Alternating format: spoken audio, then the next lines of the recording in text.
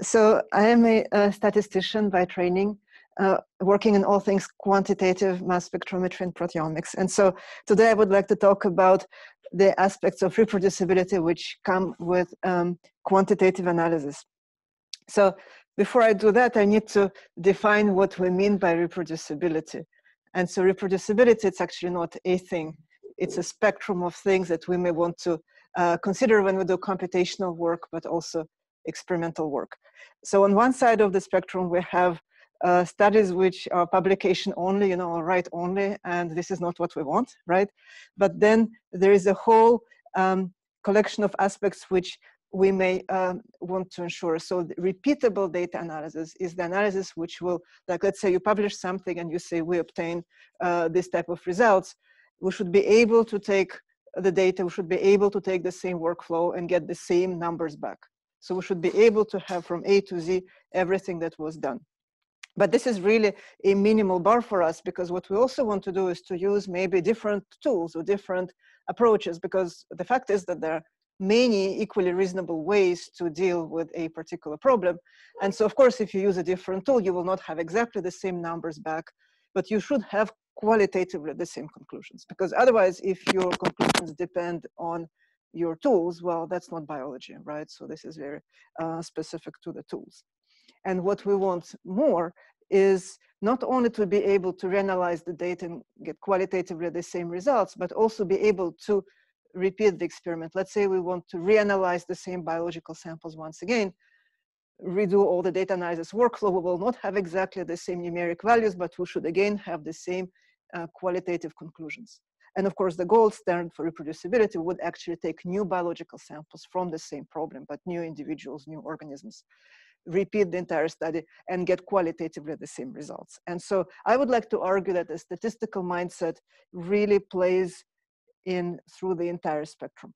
And so on the repeatable data analysis, we want to make sure that we have approaches which are documentable, fully transparent, open source as much as possible, and so on. And then for reproducibility, we want to make sure that our conclusions are not too dependent on the tools or on the parameters or on the options that we use. And then on the experimental side of the spectrum, we also need to make sure that we have approaches such as assay characterization. So is assay even suitable for the question we may want to ask, system suitability, quality control, and more generally, standard operating procedures for selecting subjects into the study, randomization, and so on. And so my lab aims to contribute across the entire spectrum. So unfortunately, I will not have a possibility to tell you about everything. So what I would like to do is focus on this part also, because this is a developers meeting. So we'll talk only about how we can think about getting closer to reproducible results, specifically for the purpose of reanalysis of existing data sets. And I will take an even more specific view. I will only consider a label-free quantification, and we will think about differential abundance. So again, there are many questions we can ask with this data in terms of quantitative analysis. So I will only focus on differential abundance. And the idea is that, well, all the things that contribute to our conclusions regarding differential abundance, they actually may or may not impact the final biological results. If we identify yet another spectrum or quantify yet another peak, it may or may not affect what we can say at the protein level. And so, but some of the things can obviously have really strong impact. And so I will kind of think about what are the components which affect our conclusions of protein abundance. And even more specifically, I will talk about how kind of MS Stats tries to work in this direction. But before I do that, I would like to show you, so this is what kind of I would like to talk about today. Before I talk about MS Stats, I would like to share with you a fairly old study now, but this to me is one of the motivations of why we started doing the work we do in the last several years. And so this is the study where my group was part in. So it is Association of Biomedical Resource Facilities. You may be familiar with that. It's an association of core facilities, which essentially not aiming at doing like new cutting edge research, but rather they want to establish good practice. And for that, they create studies which have some shared input, and then every participant analyzes data, and then they compare notes and they say, okay, what worked, what didn't work. And the study that my group was part in was specifically for relative protein quantification, so label-free in DDA mode. And because we wanted to compare the results, we needed some context where we know the ground truth. And so for that, we created a controlled mixture where we had a complex yeast background, and we had these proteins spiked in various abundances, so we know which proteins change, and all the background proteins, they are constant. And so this data set was acquired, and it was also analyzed by the participants of the study. And then we gave to all the core facilities either raw data or data which have the identification of MS-MS spectra, or even more, we also processed the data with Skyline, and we said, okay, here's an Excel spreadsheet essentially with all the features quantified and identified. So your goal is only to do the statistical analysis and tell us what is changing, what is not changing. And the participants could pick where they start, from the very raw data, just from the identifications, or from the Skyline report. And this was some of the results. So here we have the study ID ordered by the number of proteins. So these are the participants which used intensity-based relative quantification. These used spectral counting. This used hybrid approach. This was not documented. So here is the number of proteins which were reported by different participants. And you see already that even by the number of proteins, there was quite a bit of variability of what they do. These guys only reported differentially abundant proteins. They misunderstood the instructions. So there is a lot that really goes into that. But again, the focus was not really the protein numbers, but differential abundance. And so this is the summary slide for that. So again, same thing. So here we have number. So this is the study ID. This is based on intensity, on spectral counting, and so on. So here we have the horizontal line. Below the horizontal line is the number of differentially abundant proteins which were reported correctly. So if you remember, we have, so there's all pairs of comparisons, right? So there's up to 36 possibilities. So this is the number of truly differentially abundant proteins which were reported by the participants, while above the horizontal line, these are the false positives. And so you see the difference, right, between different participants. And it doesn't matter if they did intensity or spectral counting or something else. It doesn't matter if they started with peaks or with peptide IDs or with raw data. There was really substantial variation between what was done. Now, in the defense of participants, I know that some of them were just playing, you know, they were just, not all the methods were considered as like entirely reasonable, but still there were many who did their very best in that. And so this is really what is happening. And so we tried to understand, okay, what went wrong, especially for those who had many false positives. And when the participants submitted the analysis, they filled in a form which was fairly detailed and say, okay, what did you do for identification? What did you do for quantification? And they had to really report all the details. And we worked very hard to somehow classify that. And it was very difficult. You know, sometimes they just had in-house scripts, you know, or our scripts, you know, well, thank you very much, right? So what can we do with that?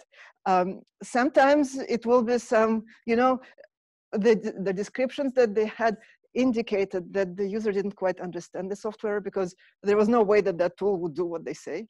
And so there were all these levels that we tried to parse, right? And so here is the input, the ID, quant, and so on. We use different colors for different tools. Well, we could not find any system, and it doesn't matter. The point of this figure is that there are a lot of colors, right? So it means that there are really many ways that you can use to go about this problem, and different people have their own favorite frameworks. We grouped this submission. So here each row is a submission, right? So here's the submission ID. So we grouped the submissions by positive predictive values. So this is the proportion of true positives among the claimed positives. So if a study says these are differentially abundant proteins, how often they're actually right. And so here positive predictive value is 70% or higher. This is not so great, between 20 and 70%. This is really bad, right? This is 20%. And so then, well, when we have all these results, the very first question is, okay, is there any tool that did better? You know, did Skyline do better than MaxQuant, you know, or something like that? And well, turns out that different participants tried the same tools with very different results. And here, all the studies used some combination of max quant and Perseus, well, with varying success. And then here they use Skyline and some linear modeling in R, also with various success. These participants compared peak intensity versus spectral count, found that both worked well. This group compared and found that one worked much better than the other. So really a lot of diversity here. And so the only thing kind of that, two things that came out of the study were this. So first of all, we can do a reasonable job with multiple tools. So we can do a reasonable job with Skyline, we can do a reasonable job with max quant, and so on. So there are multiple reasonable ways to go about this problem. And then the second takeaway was here. So here is the lab ID. So you can see that the same lab could make multiple submissions. They could analyze the data in several ways. And here I'm circling the submissions from the same lab. And so within one exception here, lab number 6, you see that those circles never cross this line. So the labs who have the expertise, they can take multiple tools and they will do well, right? And then the labs who need training, they can do multiple tools and it will not necessarily help. And so the second takeaway for us was the need for, just training and documenting and explaining how this works so that people can use the tools as effectively as possible. And so this was one of the motivations of the work that we set out doing in our lab, trying to say, well, how can we mitigate a little bit these workflows, given that, people use different tools, they have different strategies, they have different options. The tools are developed in different contexts and they make decisions for good reasons, So how can we minimize the dependency on of our conclusions on the tools, and to do it in a way which is as automated as possible so that we minimize also that. But of course, the need for training doesn't go away here. And so this is now the next aspect. So this is also not the most recent work from us, but I wanted to share how MS Stats approaches that. So MS Stats is a R software which takes as input a report from a tool such as MaxQuant, OpenMS, Skyline, Proton Discover, and so on. So our input is some kind of a array, essentially, which for each feature in the spectra, so essentially a combination of M over Z and retention time, so some feature in the three-dimensional space that Timo introduced earlier. And we have this quantified across different replicates, right? And so the first question is, how can we minimize the dependency of our conclusions on these tools? And so this is what we have came up with. So here is two data sets. One is data-dependent acquisition. This is from the LFQ paper by Jürgen Cox. And this is a DIE data set from one of the older papers from the Biognosis group. And here, this data set is processed by Skyline, MaxQuant, and Progenesis, kind of fairly old. And this one was processed by Skyline and Spectronaut. And so what you see in these figures is, so this gray area is the histogram of every single peak quantified in this data set across all the analytes and all the replicate runs. And the first thing that you see that these locations of these histograms, they're not identical between the tools. Like, for example, Progenesis reports lower values of feature intensities than Skyline and MaxQuant. For DIA, it's even more pronounced. Spectronaut has much lower values than Skyline, which by itself is not a problem because we're interested in relative quantification, right? So as long as the changes are fine, for example, if you quantify the peak by the entire area under the curve versus you truncate the tails, well, of course, you will have different values of peak abundance. But as far as relative quantification, it's not necessarily bothering you. But what is interesting now, if we look at the details, I hope you can see, for example, here the Skyline reports 203,000 peaks, 1,000 zeros, and 33 missing values. Now, MaxQuant reports 224,000 peaks, no zeros, but 38,000 missing values, right? And so here has 0 missing values, but only 56,000 peaks. So the number of peaks and the number of things that can be reported varies substantially between the tools. And the same thing here between Skyline and Spectronaut. So for example, Skyline has 2,000 missing values here, Spectronaut has 13 missing values. So very different. And what we decided to do, because we want to work with every tool, we want to take as input the output of every tool, we decided to not interpret these tools the output of these tools literally, but try to kind of read between the lines a little bit what's the intention. And so the intention is that, well, when the peaks are very kind of well resolved and high, everybody can probably do a good job quantifying them. However, when the peaks are very small, then the tools really differ. So they may have NA, they may have zeros, they may have very small values, but the point is that these values are not reliable. So they're not very accurate because they're hard to distinguish from noise. It's hard to localize these peaks and identify these peaks correctly. And so we have an internal cutoff, which is just kind of tuning parameter, which is essentially what we're doing. We're taking a 99th percentile on the right side of this histogram. We calculate its distance from the median, and then we flip this distance to the lower point. We assume that these histograms are roughly symmetric. And so this cutoff is such that we say below this cutoff, we don't trust the values. So call them zero, missing, small values, whatever. We just say there, we don't trust them. And we will say that they are not reliable for reasons of low abundance of analyte. So there can be other issues. For example, the peak may not be quantified correctly. For example, two peaks are highly overlapped. Skyline would distinguish those. So the NA for Skyline, it's when the peak is there, but they cannot quantify it reliably.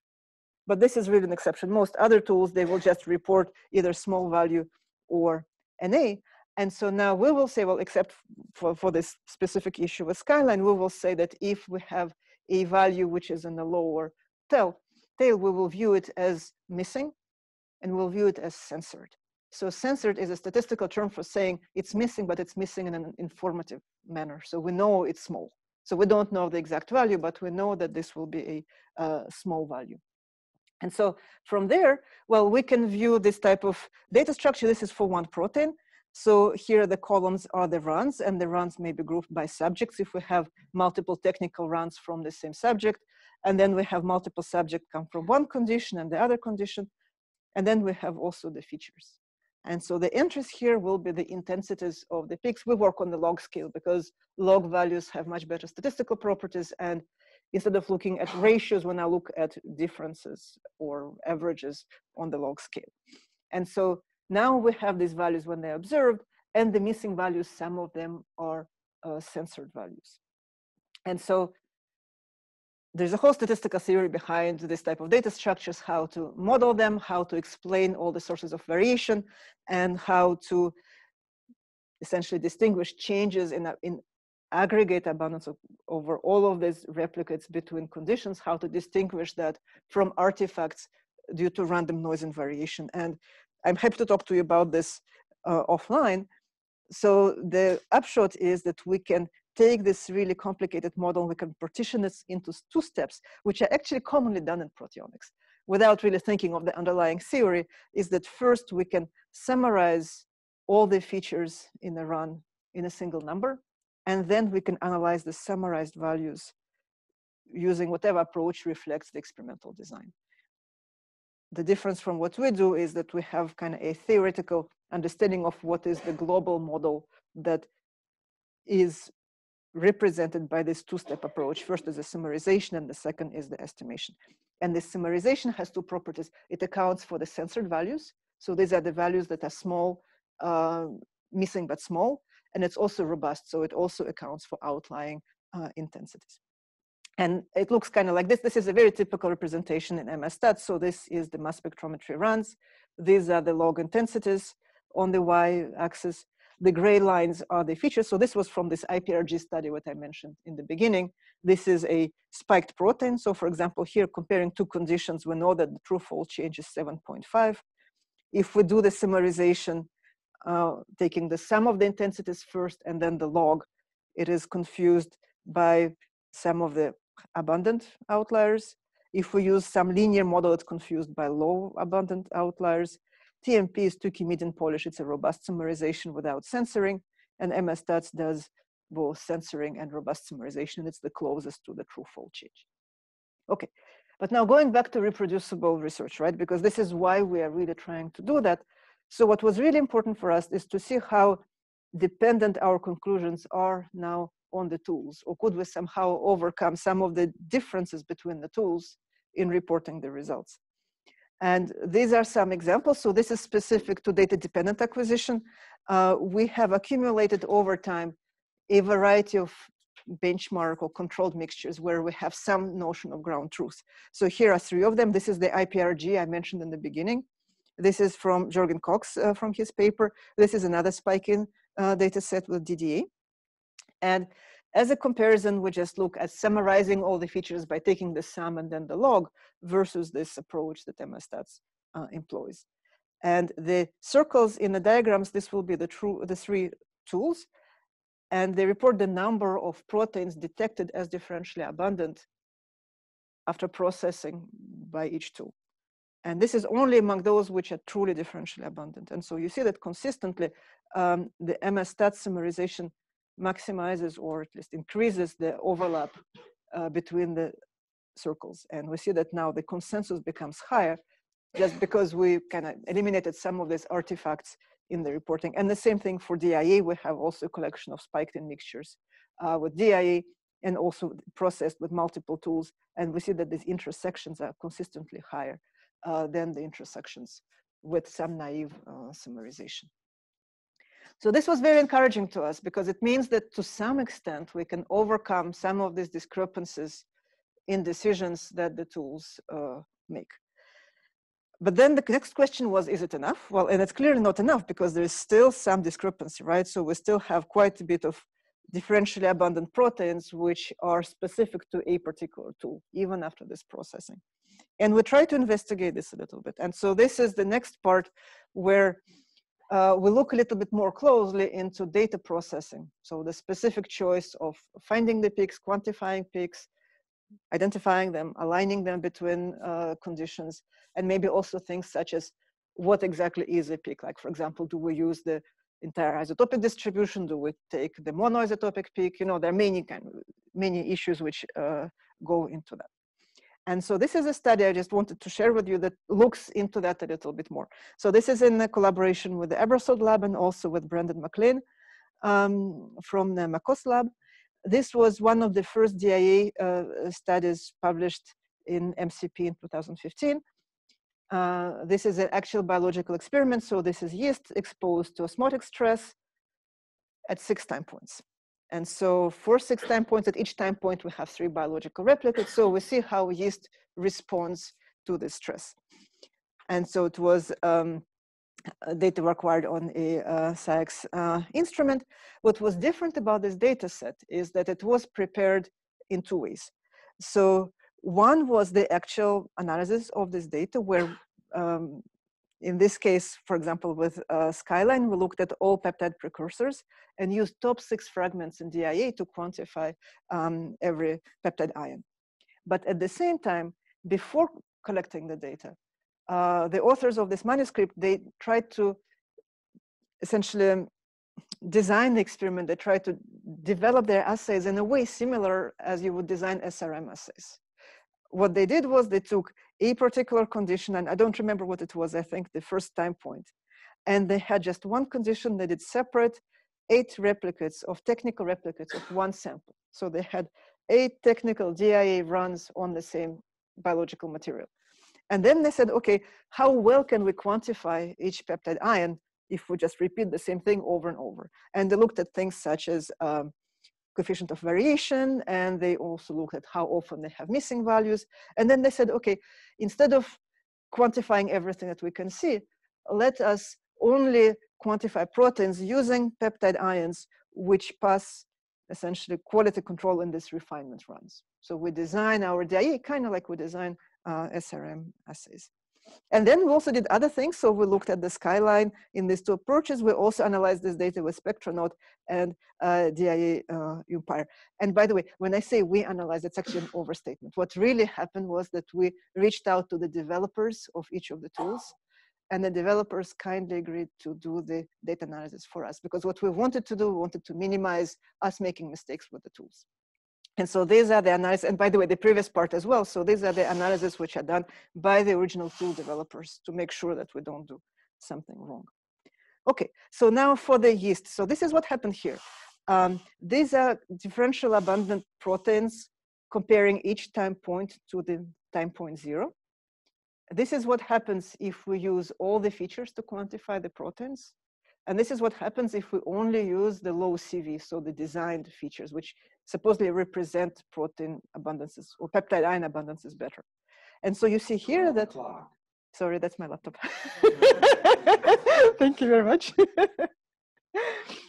So we see that the first time point we have 74 differentially abundant proteins, then 300, then 500. It went up quite a bit, then went down, then went again up. We don't know the ground truth. It's an actual biological study, but I would argue that biology is kind of smooth, right? So yeast responds to the stress somehow in a smooth manner. And so having number of differentially abundant proteins that goes down and then again up and then down, it's probably not very realistic. So if you look at the low CV measurements, well, yeah, we lost quite a few proteins, right? We lost like 400 proteins. But then in terms of the number of differentially abundant proteins, it's a lot more smooth. So this would be, I would argue, more realistic. So this is initially points to low CV, so designing this data extraction being beneficial. And this is now one particular protein comparing time point 60 to time point 0. And this is what the features are. So again, the gray lines, these are all the features mapped to this protein across replicate runs. And you see there is quite a bit of noise. But then if we look at the low CV data, then it cleaned up quite a bit. Well, there is one outlier, but MS stats can deal with this outlier very easily. And so now, well, in this case, well, there is not much difference in terms of the fold change. The p-value increased, meaning probably less evidence for differential abundance. And this is overall, we see that there's quite a bit of discrepancy in terms of comparing which proteins are changing in abundance, depending on how we set up our analysis. This is another protein here. So in this case, also low CV cleaned up some of the features and the p-value changed from, you know, larger to smaller. So this will be one of those proteins here. So data processing matters, right? Even like how we design this. And then we also looked at different tools.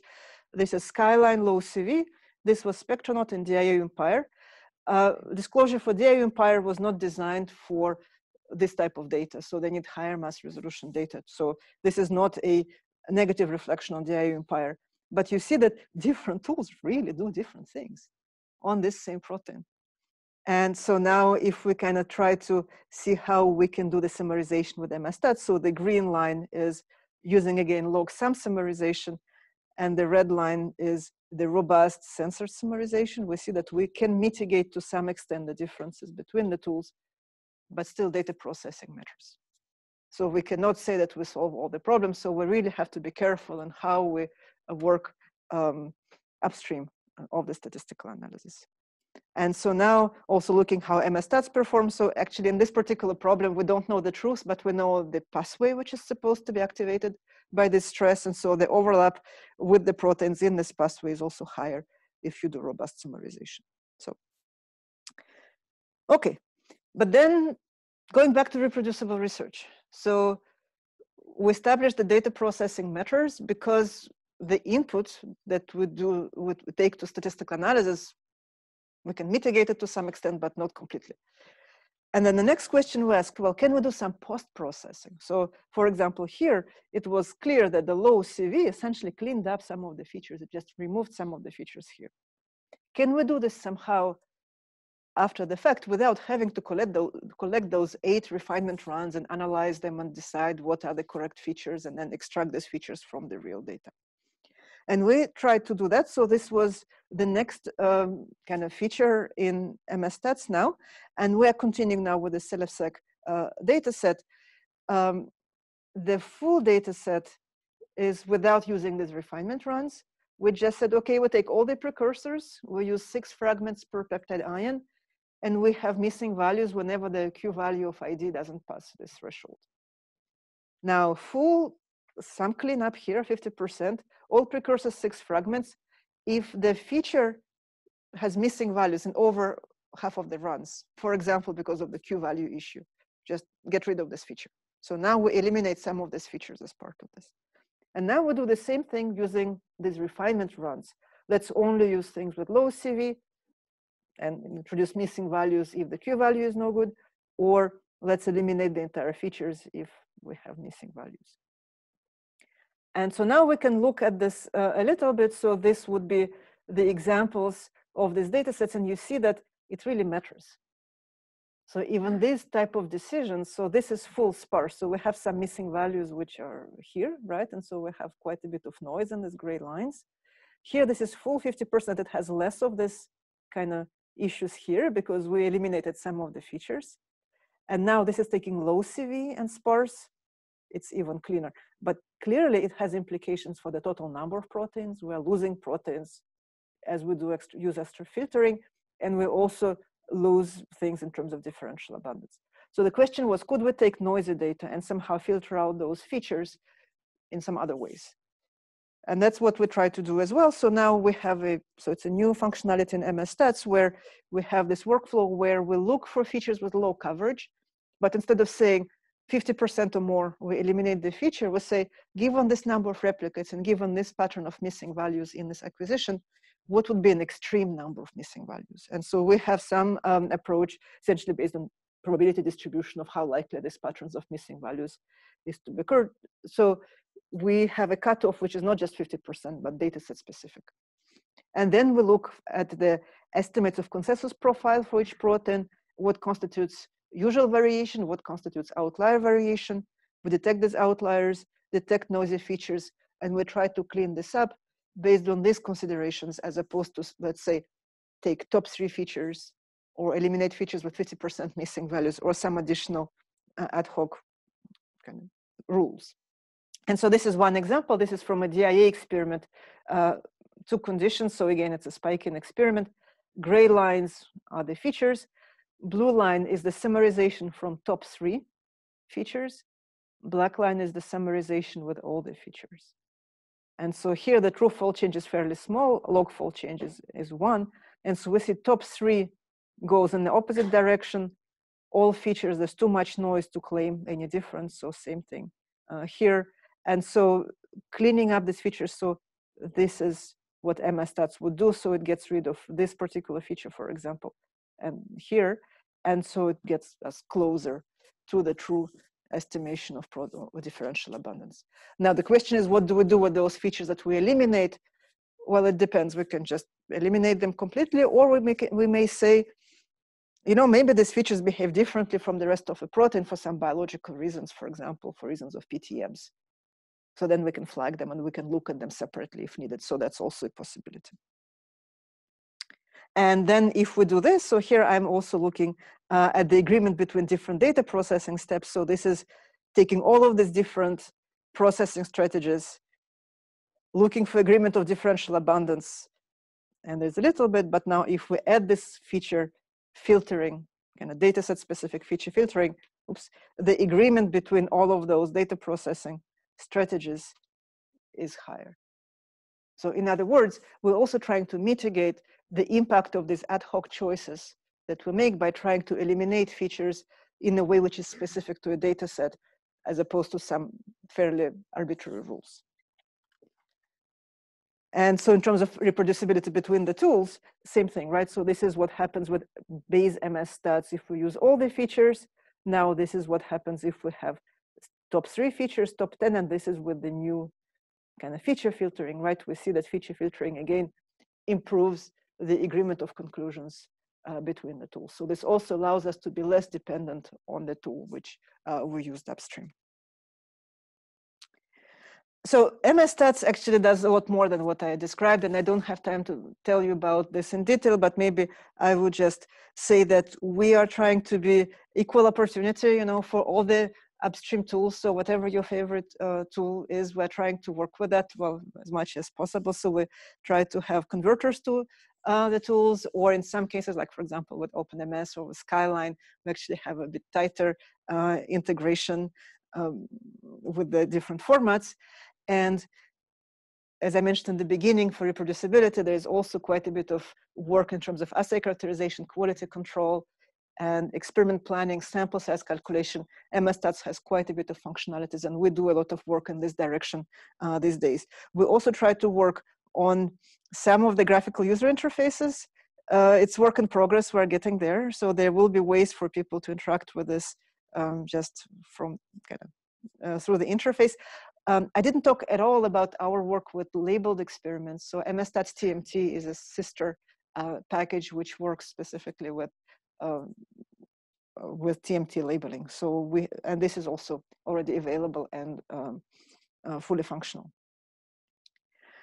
But so now, just the next few minutes, there's another topic I really would like to mention. So as you hopefully saw from this work, that benchmarking different methods is really important. And we benefited a lot from having controlled mixtures or some kind of data where we have some sense of the ground truth to understand if some approaches are helpful or not helpful and by how much.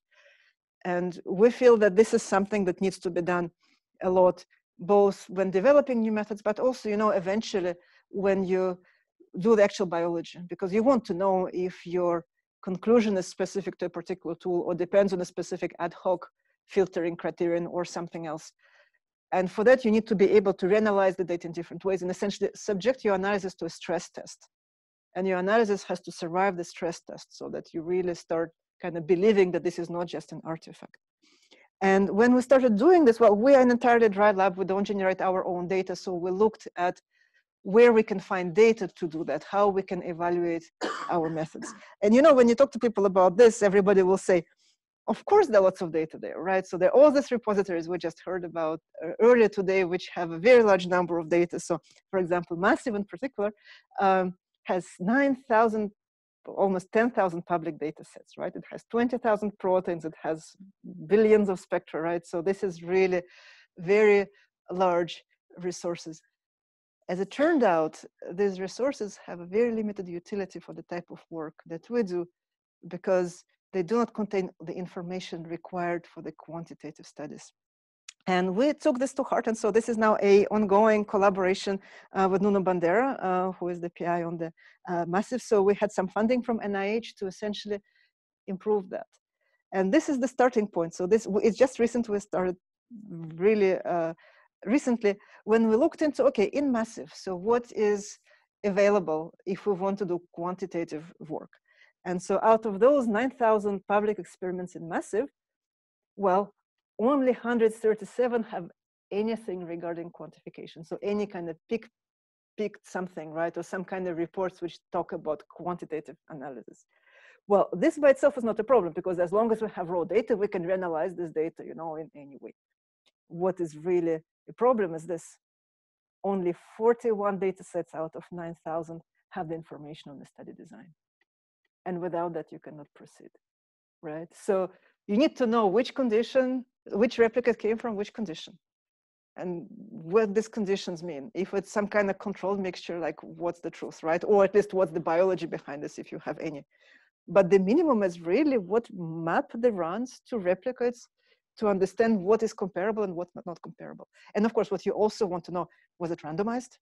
Right? So can we even trust any of the conclusions from that? So in Massive, there is essentially like an annotation box that you can check saying, do you have information on the study design? And if you just search for this, well, it's a little bit, I think, more than 41, but then what happened was the box is checked and you go in and there is nothing. Because also there's very difficult to maintain quality control when people submit data. So this was a really big challenge. And in our work, what ends up being that we work just with our collaborators and we ask them for the data, or we look at published papers and we can kind of do the work based on that. So it's essentially a lot of manual work.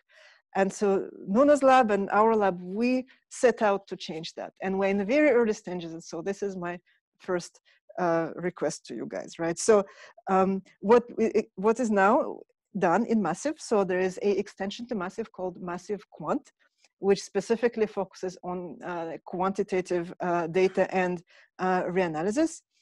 And we, using our experience with this data and using the experience that Nuno has, we established essentially a schema or some representation of what it would take to store and fully reproduce a quantitative experiment. With the understanding there's so much diversity, right? And there's so many different tools and so many different labeling strategies or, you know, data acquisitions and data processing. And we came up with this fairly high level structure, which a description of data acquisition. Then we have a description of something which pertains to the identification of spectral features of peptides and proteins. then something which describes how the data processing on the quantitative side is done. Then it describes statistical analysis, and then also some identifiers of the data submissions. And what we would like to do is not just to store a workflow, but we would like to store every alternative analysis that people thought of being useful. And you know, it may be 1, it may be 10. So whatever is important for a particular data set.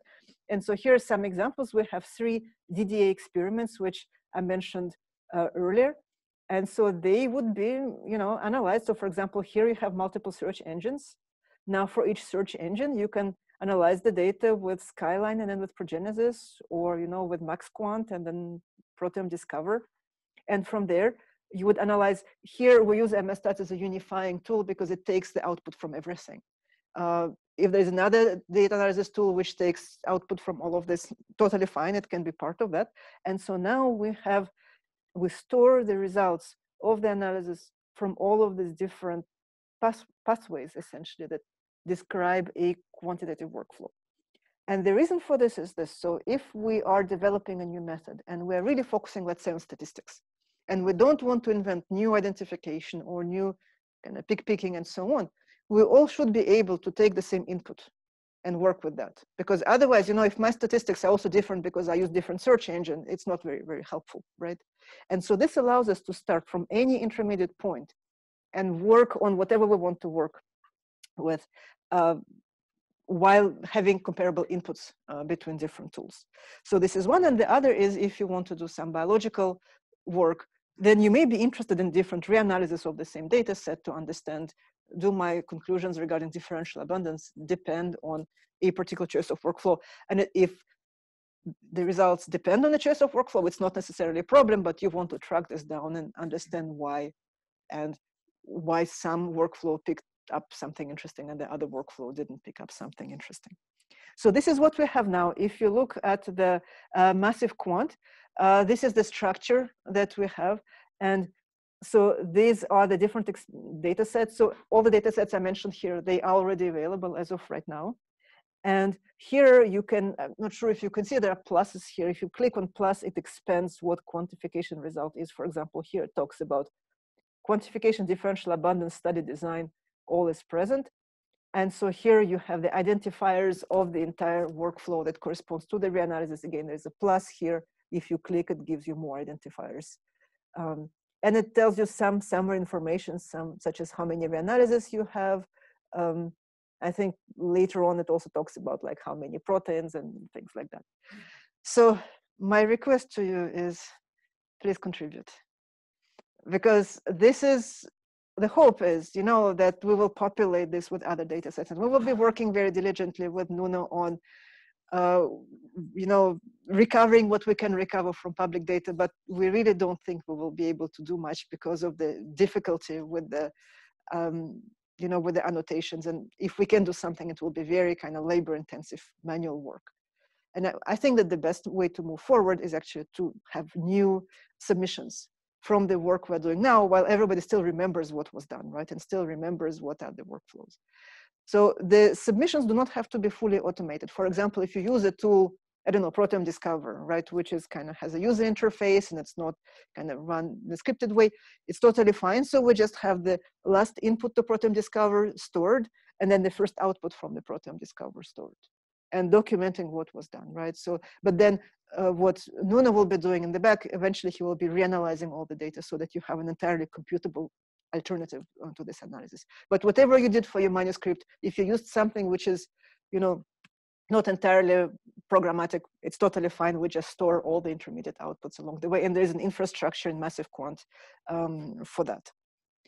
So this is one thing. And then the last thing I want to mention is the education and training. As I mentioned in the very beginning, we do think that training our users is important. And by that, I don't mean just, okay, here is a tool, here's how you click and get some numbers out, but why, right? So what's important, what's not important, right? What are the statistical principles behind that?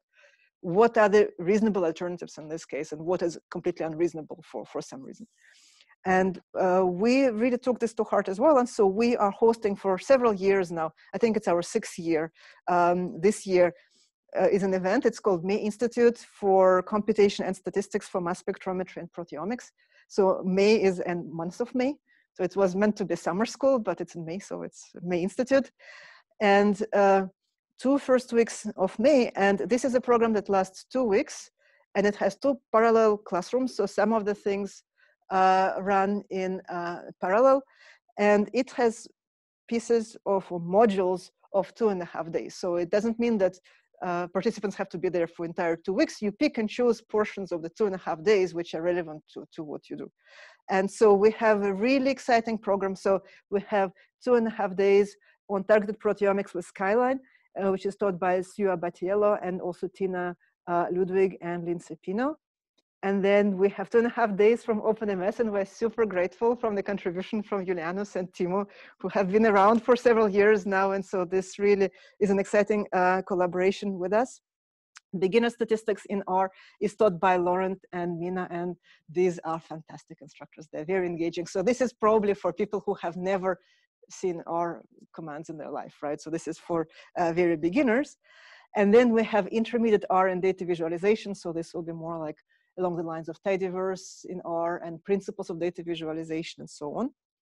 And then we have statistics for quantitative mass spectrometry taught by Mina and by myself. So this is really about kind of all things MS stats, but in much more depth, including MS stats, TMT, and so on. We have a keynote from Bernard Kuster, who will talk about his take on TMT labeling specifically, and so how we can work together. And then we have a capstone, 2.5 days, which essentially a program which puts all of the skills together. So this will be using one of this yeast data set that I mentioned and a couple other things in the context of DIA. And so how can we use Skyline with different processing approaches and different filters that I just mentioned briefly? And what are the implications of these choices on the protein level conclusions? And so it's fully integrating from raw data processing to MS stats workflow and the biology. And so this is led by Brendan and Brian Shorrell, and we have a keynote from Rudy. And I forgot to mention that Nuna will also speak about the massive quant and how to interact with that. So we have 2 additional programs. One is by request of many participants. We have a scientific writing half-a-day workshop. So this is run by a person who is an English major, but who spent many years as a text editor in proteomics journals. So this is someone who knows specifically about proteomics and mass spectrometry and how to communicate effectively. And so just a half-day program on talking about how to structure manuscripts.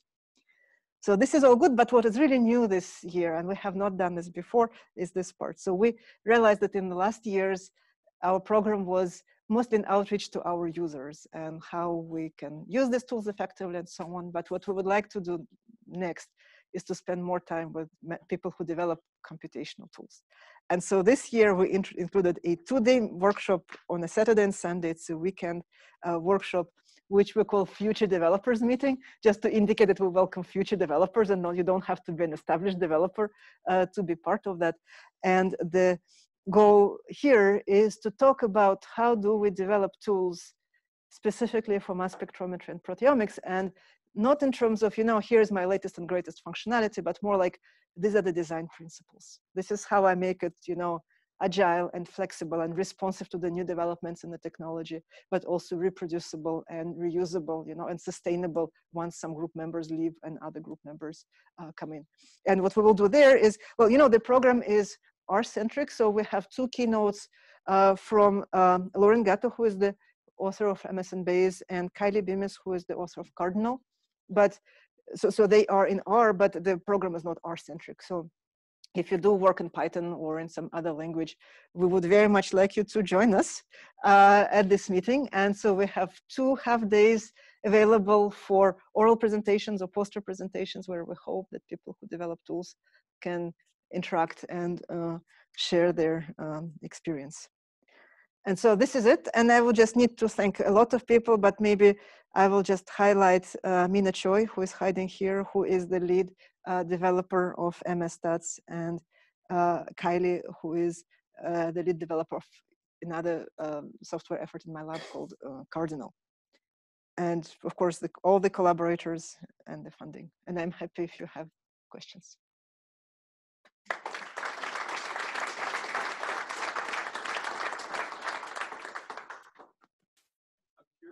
started with a massive as opposed to little data sets. Just because, from my perspective, it has a higher barrier to entry, so you know the data will be high quality and will be a bit better data length. Can you explain your rationale? Yeah, there's really the best reason I can give to you is that we spent a lot of time discussing this project with Nuno, and this is how it started. And you know, I'm not a database person, so I totally trust the experts, and whatever they tell me is the best way to go. Yeah. When you filter the data for lower the CV. Mm-hmm. So did you look whether the scores for the identification, the high scores, and there was high probability to have false identifications? No. About that there are always a certain number of false identifications obviously which can completely obviously, and it can be because it's like a false IDs route, but or because you have different IDs in different kind of runs, right? And it manifests itself by having larger quantitative variation. So very likely, right? So this can be multiple reasons. So this can be just low intensity feature, but it very likely can be also some problems with identification. But you know, as I was saying in the very beginning, we're kind of looking at the bottom line, right? At the very end, right? And so if we have a protein represented by something, and if we can get relative quantification out of it, for the purpose of this project, it's good enough. I know for many other reasons it may not be good enough, but for the purpose of that, as long as we can catch this protein, we have some features, then it's good. If you lose proteins, well, then of course it's a problem, right? And so this was the question: can we somehow, you know, filter these features in a more and that's exactly the reason why we started this project, because then we say we take the noisiest data, right, with the largest number of proteins. So the problem here, the reason why we lose so much is because those cutoffs, they're completely arbitrary, right? I remove features which are missing half of the time. What about a third of the time or 3/4 of the time, right? So it just becomes a tuning parameter, right? And the same thing, so the CV, I forgot what the cutoff was, but again, it's just a, yeah, I forgot what the low CV cutoff, but again, it's a completely arbitrary criterion. And so what we try to do here is to say, can we look at the data set and consider patterns which are appropriate or typical for this data set, and then patterns which are not. So here, some variation you certainly expect between the runs, but this, you would argue, this is not a representative variation, right? And so what we try to do, instead of having just some arbitrary reasons to remove things, can we learn it from the data? And this was one of the most difficult projects, by the way, for us, because you don't know, it's an unsupervised method, right? You don't know what's noise, right? And it's very easy to overfit. And we had to work very hard to kind of also benchmark this and say, okay, how can we make sure that we really only detect things which are kind of completely unusual, right? Because you can imagine doing this iteratively, right? You filtered some things, go back, filter more, and then, you know, you have not much left. So this was very difficult, but we think that with the specific workflow to which we converged here, we try to have statistical arguments at each step, which kind of, to some extent, mitigate the overfitting. But I cannot guarantee that we don't overfit completely. The only thing we can do is to do this, right? Just doing benchmarks and show on many data sets that it's reasonable. So that's the only. So unlike everything else where we have some supervision, here it's completely unsupervised. And it took us a very long time, this project.